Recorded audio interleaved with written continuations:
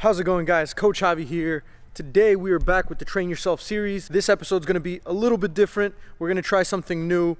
Instead of me just putting a little bit of music in the background and some text descriptions, what we're actually going to do is I'm going to do a little voiceover and kind of just walk you through the entire session, give you some tips that way, and then we'll see if you guys like that. We'll see if it works out, and if it does, then we'll do it again in the future videos. And if you guys don't like it, then we'll go back to the old way of doing things. Today's session is going to be about injury recovery. I got some training equipment here that I'm about to set up. The biggest thing for this session is that just because you're injured, that doesn't mean that you cannot train. I think a lot of people get injured, so they just stay at home, they don't do anything, and then by the time they're healthy again, because they've been sitting down and because they've been off their feet and they haven't been training, obviously they're at a higher risk to get injured again. So if you guys get injured, make sure you slowly get back out there, you slowly start working on some things. Try to make sure that your recovery goes as smoothly as possible, that you're doing your rehab exercises, and it's going to feel a lot better when you get back into training, but also it might actually help you recover a little bit faster. So let's get straight into it.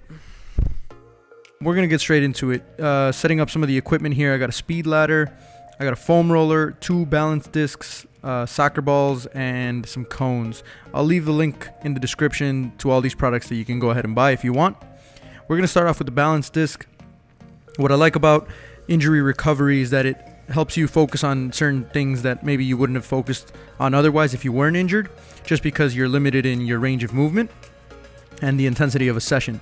So we're going to start off with just some balance and some proprioception training, which is basically your body's awareness to the movement and to your body's positioning, basically. So all we're going to do is we're going to start off with some basic balance exercises, some single leg squats, and pretty quickly you'll be able to tell how good your balance is. So once you step on these, you'll be able to see whether you favor a certain foot and how easy or how difficult it is for you. And obviously it's very, very important aspect of the game. So if you can work on your balance even as a warm-up, as a cool-down, and especially for injury recovery sessions.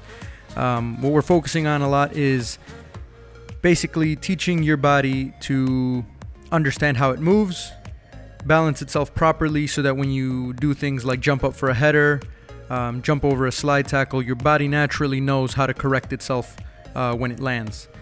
We'll go into some figure eights. Very nice and slow, very controlled movement, trying to stay upright, moving the ball very slowly and just working on that balance. You can see me making these little minor adjustments with my foot to try to keep that balance.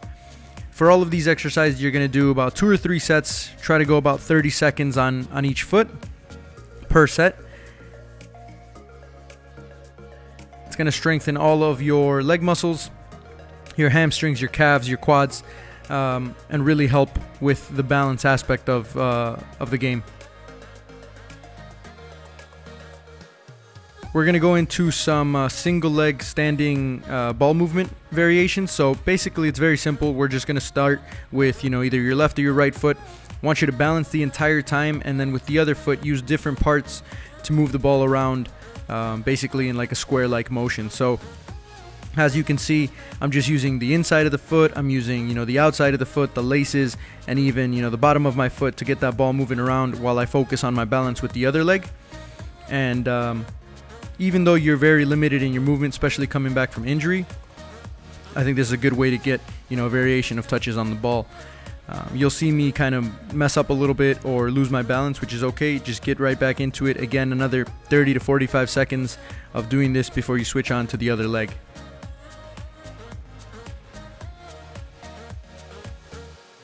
I'm not trying to go too fast. I'm working at a good pace, nice and slow, so that I can work on the balance. Afterwards, we're going to go into some very light juggling. I'm still using that balance on that one foot and then using the other foot, basically just the toes, to keep that ball right underneath my knee. And this is going to be hard because the longer you're standing, the harder it is going to be to balance yourself, especially when the ball's moving up and down. And if you're struggling with one foot more than you are with the other, practice a little bit more with that foot. As you can see, I'm struggling a little bit more with my left foot. It's a little bit harder for me to keep the ball up in the air and to balance on that right foot. So I'm going to do a little bit more on this side and get a few more reps on the left foot. After that, we're going to go into just some regular juggles, a little bit higher than the knees, but still below the chest area. Just using the front part of the foot, give that ball a little bit of backspin, and just stretch my legs out a little bit more. After the juggles, we're going to go into some more balance work. We're just going to be standing on one foot, and then with the other foot, find a wall, a rebound, or anything that'll give you the ball back. If you have a partner, that'll be great. Otherwise, just find a wall, and all you're going to do is just pass the ball back and forth while you balance on that one leg. So nice and controlled. We stop the ball completely before every single time that we hit it back against the wall, but just making sure that that ball goes nice and firm. Try not to have it bounce on the ground. Everything should be on the ground right back to your foot, using the inside of the foot to control it and to also pass it back.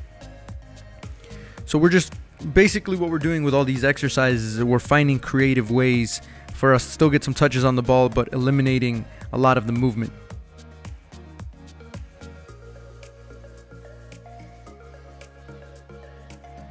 So now we're going to combine a few of the exercises. We're going to stay balancing on that one leg. We're going to do that movement where we use different parts of our foot to get it all the way around. But then when it comes back around, we're going to just incorporate a nice and simple pass with the inside of the foot back against the wall. You can do this one for reps. You can do this one for time. I think I did it for maybe about a minute, and then I switched feet, and then I did about 2 or 3 sets of that.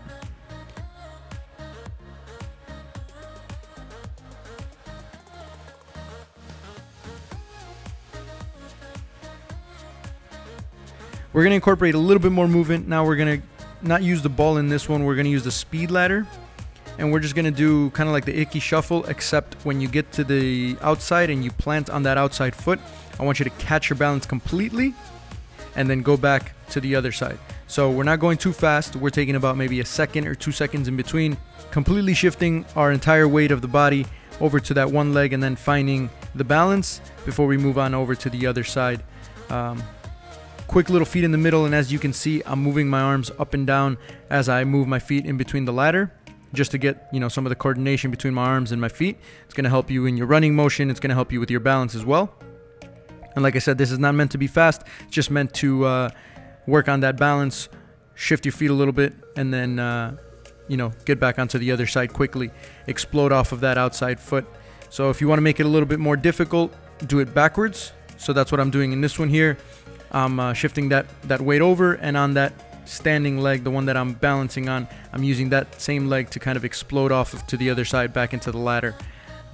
Again, moving my arms and then just doing it at a nice controlled pace to where I'm not, you know, putting myself at further risk for injury, but I'm working on, you know, the proper movements. This exercise I kind of just tested out to see how much movement I could do without, you know, feeling a little bit of pain. Very, very simple, just dribbling across diagonally to the different cones. As I move further down the cones, they get a little bit closer together so that I'm working on some more controlled movements. And here I'm going at a pace in which I can see, you know, how my legs feel, whether I'm straining the injury any further, and I'm just, you know, working on different parts of my foot. As you can see, I'm using both feet every single time. I'm going outside of the left foot, inside of the left foot, outside of the right foot, inside of the right foot, just using different parts, nice and controlled. I'm trying not to touch the cones at all, but I'm focused on just making simple movements, keeping the ball nice and close to my feet, and not trying to strain myself for further injury or putting myself at risk. And then we're just going to end the session with a nice little foam roll. So this was meant to be a very, very simple session, very little movement, low intensity, and all we're focusing on is just, you know, some balance, some proprioception training. The idea is we do this, and then next session we can push it a little bit further. The session after that we can push it a little bit further, but we're not really doing anything to an intensity where it's going to further your risk of injury. Instead, we're just kind of slowly building back up so that, you know, when the injury goes away and you're fully healed, that you know your body's ready, you've been stretching, you've been working, you haven't just been sitting at home doing nothing. So hope you guys liked the session. All right, so that's it for today. Again, if you are injured, make sure that you're still trying to do something so that when you come back from injury and you're fully healthy, your body hasn't been just sitting around not doing anything. So it's important to get even just a little bit of injury recovery training in. And as you guys could see from today's session, there was barely any movement whatsoever. Most of it was just focused on some balance stuff and then a few touches on the ball. So it's just a good way to make sure that when you guys are fully healthy, you don't feel like you've been missing out for too long. Obviously, play it safe depending on your injury. You know, don't force it. Don't put yourself at a risk for another injury. Just make sure you take it light.